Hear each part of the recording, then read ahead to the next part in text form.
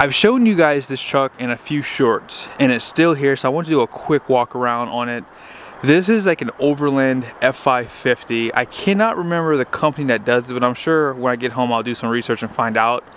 But I love what they've done. This is a Lariat trim package, but they have the off-road bumpers and the winch on the front end of the truck. The recovery hooks are finished in red, and this is a bodyguard front brush guard too. Definitely overbuilt. It kind of reminds me of what AEV does with these. You have those rigid lights down below there, and you do have a receiver hitch up front. Light bar. And then check out the fender flares too. These are not the ones that come from the factory, so they're a little bit wider. And then check out your tires. So these are a Goodyear G275 MSA 335 80/20. I will show you guys the actual size for this tire, but 6,395 pounds of capacity per tire, 80 psi. Yeah, they're pretty overbuilt. F-rated tires too, but these are your 20-inch wheels, and I like the design of them too. Now this truck does have a Carly suspension, and you guys can see liquid springs are on this truck too, so you can see those end links there. Pretty overbuilt suspension. I've heard Carly's probably one of the best ones on the market too. But yeah, that fender flare is beefy. And this does have the power steps down below.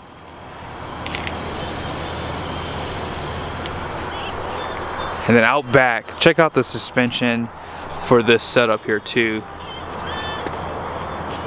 All of this looks to be upgraded, all your hardware. And then liquid springs. Looks like it all runs through air. And then you have your ARB air compressor right there on the inside of the framing. I'm pretty sure this truck can get a bed on it too. I'm not sure what they're doing here at the dealership. This is at Larry H. Miller. Out back they do have a winch too. So you have winches front and rear. I've never tested out liquid springs before, but I did a video on a Ram 5500 that basically had the Kelderman, and I thought that it was probably one of the best suspensions money can buy. I mean, the $10,000 plus that you have to spend for it is probably worth every penny. So yeah, this is definitely air ride. I'm not sure if this one can lift or lower like the Kelderman could, but yeah, the Kelderman can lift and lower on the front and rear.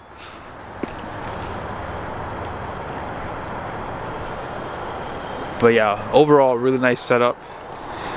And then here's another look at these running boards.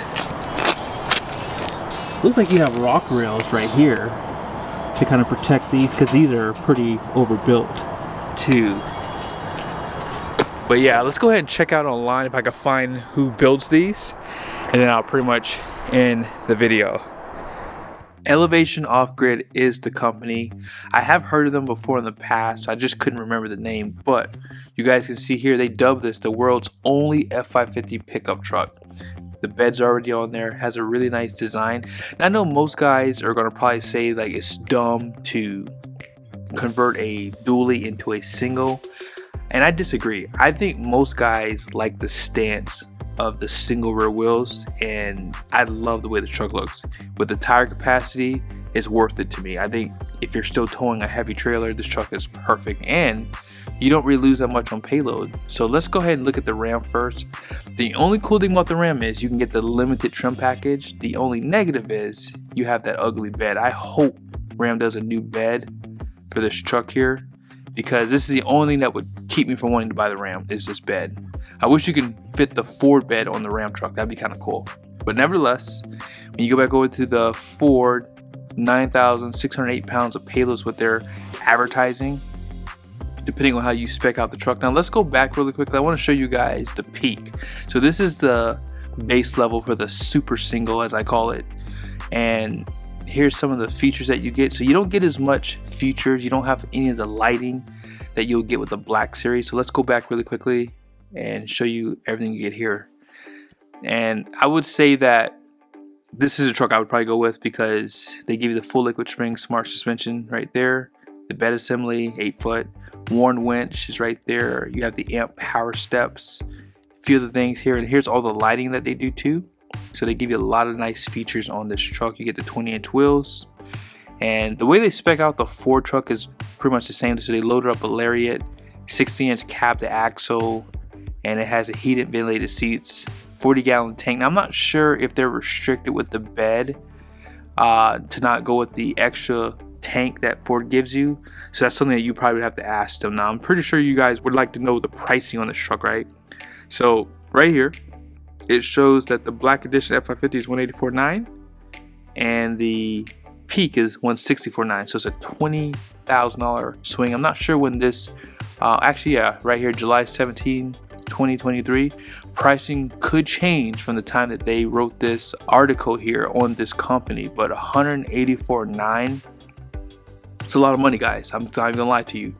I think that if you want a very exclusive truck and you want something that you're not gonna see ever, then sure, go for it. But I think that most of this is labor, and I know that because they're the only manufacturer doing this upfit, that's probably why you're gonna pay a little bit more money. But if you did it on your own, you probably could save some money. But like I said, I think that the way they set up the liquid springs, that's a pretty big expense. And obviously getting the bed and having it all done up, that's what you're paying for there. So is it worth it? Probably not to most guys, but I think that if you wanted a really nice exclusive truck on the road, this truck has a nice presence and you don't lose payload, and it still can tow 30,000 pounds. And as you guys saw in the video, the tires had over 6,000 pounds of capacity per tire, so you're not really losing any of the capacity if you do plan on towing a trailer with a 5,000 or 6,000 pound pin weight. But I hope you guys liked the video. Be sure to subscribe to the channel. See you guys soon.